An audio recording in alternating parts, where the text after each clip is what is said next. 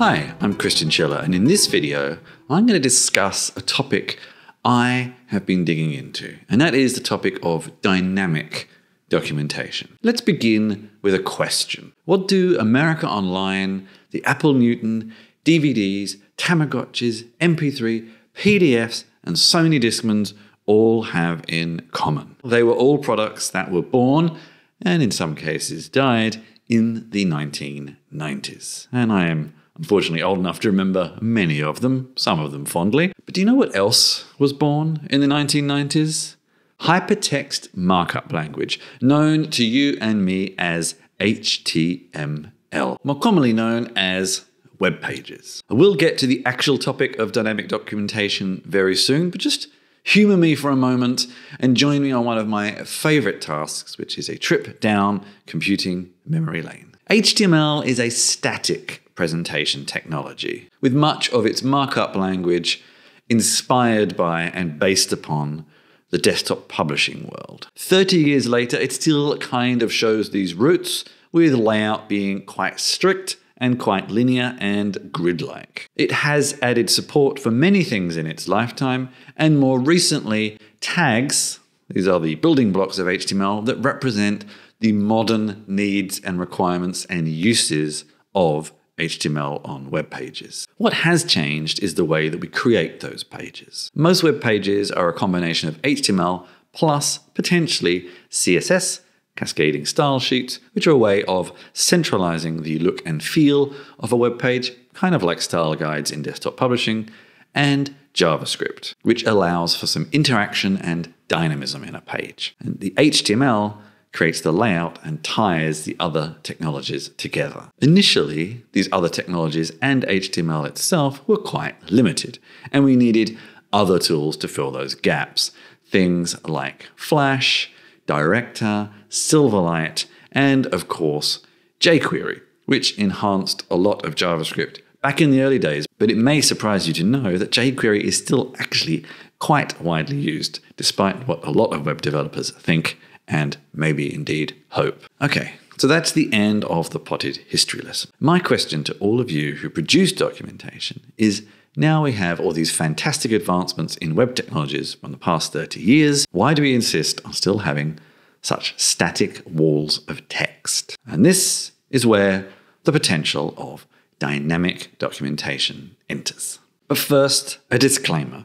I cover the docs as code approach to documentation. Look that up if that doesn't mean anything to you, because it's quite a big topic and I don't have time to go into any great detail here, but I'm fully aware there are probably other ways of generating what I will call dynamic documentation through content management systems, portals, and other tools. But I'm going to stick to that docs as code approach. So what are some of the concepts we could think about with dynamic documentation? Some of these are also in what I will call static documentation, but these are some of the main things I was trying to create when I started looking into the subject. So this is the list I will start with. Perhaps we want to reuse content.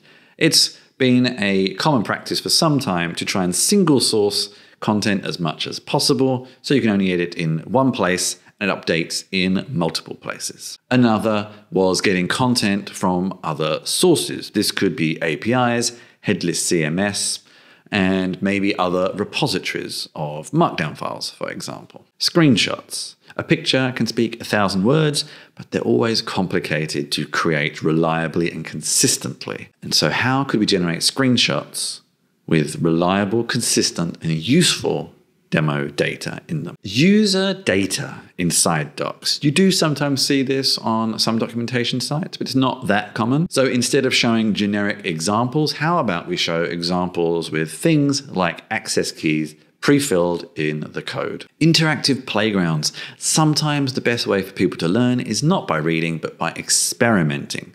So perhaps we could mix documentation and that potential to experiment into one place. The ability to use documentation content in other places. Why restrict someone to reading documentation in one place when we can take that documentation to where they are working directly? As with any development task, there's multiple ways you could do this. I'm going to stick to predominantly just two here, But there are many ways you could do it, and I will mention some of the others in passing. I will mostly be looking at Docusaurus and Astro. Astro is a general purpose tool, although it does currently have a documentation sort of spin-off project, but it's quite new. It has a very full feature set, but is not completely optimized for documentation at this point.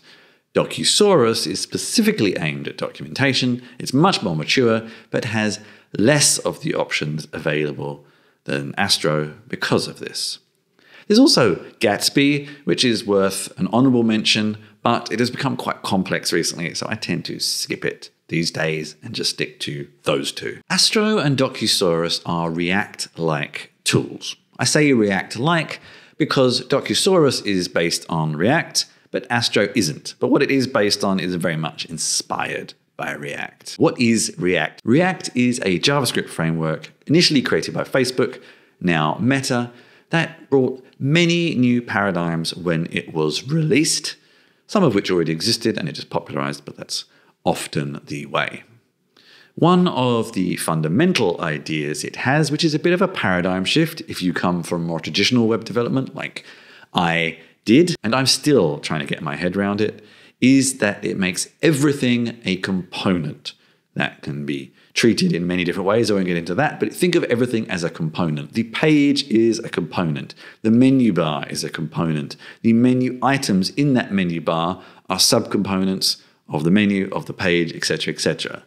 But where it gets very interesting for us is that the content is also a component. Another commonality of many of these tools is that whilst you can use Markdown, a popular text format for people writing documentation, they also use a flavor of Markdown called MDX. And what is MDX? MDX mixes Markdown syntax with the syntax of components. This is interesting for a couple of different reasons. First, we get yet another flavor of Markdown syntax that, strangely, because it's following paradigms from a development tool, actually becomes more standard and a more standard way of doing some of the special formatting that we often want in Markdown in documentation that each of the tools we've probably used have different ways of doing. But because you're using some standard React-like components, you kind of get a more standard flavor of Markdown, interestingly. And there is, of course, a very rich ecosystem around MDX, and this comes in the shape of manipulation tools, Remark and Rehype, for manipulating the Markdown and generated HTML respectively. I understand that this is all starting to sound a little bit complex if you don't come from a development world and more of the writer world, but I'm going to show a few examples now, and I will try to dig into some of these from a documentarian's perspective in more detail in future videos and blog posts. So keep an eye out for those and just bear with me for now. So those concepts out the way, how can we apply some of them to some of the features that I mentioned earlier? Let's start with content reuse first. There are a myriad different ways to do this with current tools, usually involving some kind of include file parameter. Remember that I said content is also treated as a component. And every Markdown or MDX file can be, depending on the tool, also treated as components in themselves. So what does this mean? Well, if we want to include some content in one of those files, we include it as a component and it's rendered in line with all the other text around it. You can even pass variables to those content components for even more flexibility.